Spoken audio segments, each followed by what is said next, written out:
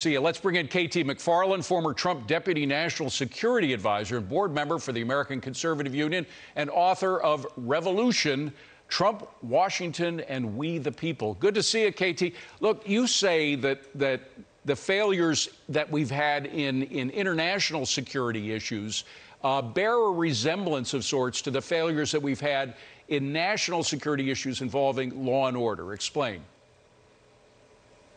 Okay, it's really the same phenomenon, and it's the same people. It's the far left who says, let's defund the police because we don't want police to have, we don't want them to have weapons. They're going to use it for bad things. And it's the same attitude of let's cut the defense budget. Let's make sure that the United States doesn't have a strong military because, after all, they might want to use it somewhere. But the other thing that's the same is the lax sort of attitude towards crimes being committed. In the United States, what happens? Well, criminals can go shoplift anywhere they want, and nobody's even bothering to arrest them. Vladimir Putin, he can go take Crimea. Nothing much happens. He then talks about and goes into Ukraine. Are we really having a serious effort to try to stop his efforts? Are we arming the Ukrainians? No, we're not to the extent that we could. Are we cutting back on Putin's ability to make war by cutting back on his income that he gets from oil and natural gas? No, we're not doing that at all. So to me, it's the same phenomenon. So if I can nutshell it, the response of the American people and the world is fast. If I can put it in a nutshell, and I think we may be seeing Frank James come out now. These are live shots from the 9th Precinct where he's being held and he's being booked. As we're talking, I'll just stop as soon as we see him, if we do indeed. But you're saying there are no consequences for aggressive action against the innocents. That's a detail. There he is, by the way. Forgive me for interrupting my question, but that is the perpetrator in this, or the alleged perpetrator, Frank James. He again was spotted by a shopkeeper in the Lower East Side of Manhattan. Let's just listen and see. I don't think he'll say anything. Are you guilty? What do you have to say for yourself? Are you innocent? Can you explain the video? Why'd you do this, Frank? No, he didn't say anything. All right, so once again, the alleged perpetrator of the subway attack has been booked at the 9th Precinct. Apparently was read his charges.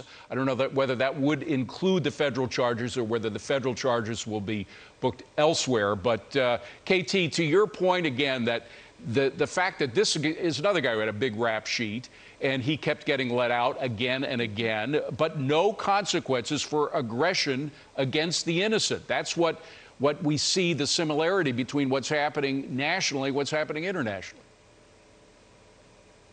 Yeah, but then what happens is a response. And so what you're seeing in the United States is the law and order issue is one of the biggest issues on people's minds, right? So Republicans are being elected all across the country in state and local governments. What's happening in Europe with Ukraine? Law and order is on their mind, too. So what's happened in the last 24 hours? Sweden, historically neutral Sweden, wants to join NATO. Finland, which never even, I mean, these countries have disarmed, never had arms.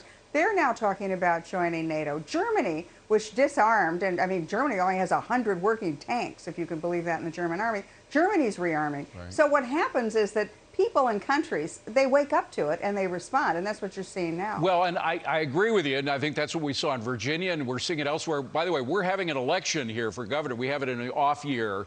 In the odd years, we have our governor's election. So that's coming up in a few months. And Governor Hochul is running. She's never been elected. She was appointed when Andrew Cuomo resigned as governor.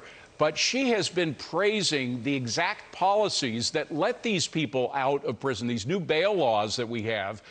She spoke about her anger about what happened yesterday. Let me just play a little soundbite of that and then say what she's saying about these awful bail laws. Roll tape. And we are sick and tired of reading headlines about crime, whether they're mass shootings or the loss of a teenage girl or a 13-year-old. It has to stop. I'm committing the full resources of our state to fight this surge of crime, this insanity that is seizing our city, because we want to get back to normal. So she was saying we want to get back to normal, but normal for her are these bail laws, which she defended as recently as 2 weeks ago, bail laws that let the guilty, violent guilty people right out just hours after they've been arrested. She said 2 weeks ago in the Daily News, fewer New Yorkers are kept behind bars just because they can't pay, and we have saved taxpayer dollars in the process. in her mind, that's success. In my mind, that lets people like Frank James out of jail too soon. Yeah, and it's all virtue signaling, whether it's in the White House where President Biden is outraged by the behavior of Vladimir Putin, or the governor of New York who's outraged by what happens in the streets of New York. What are they doing about it? They're really talking, they're virtue signaling. We know they're upset, but it's very similar to what Jimmy Carter did in the 1970s. He was outraged by a lot of things, but he didn't do a darn thing to change things. And so as a result, what happened? The country elected Ronald Reagan, who changed everything. I think that's where we're headed now. I can't see people like Governor Hochul getting elected come November. We'll see what happens. But KT McFarland, great to see you. Thank you for being here. Appreciate it.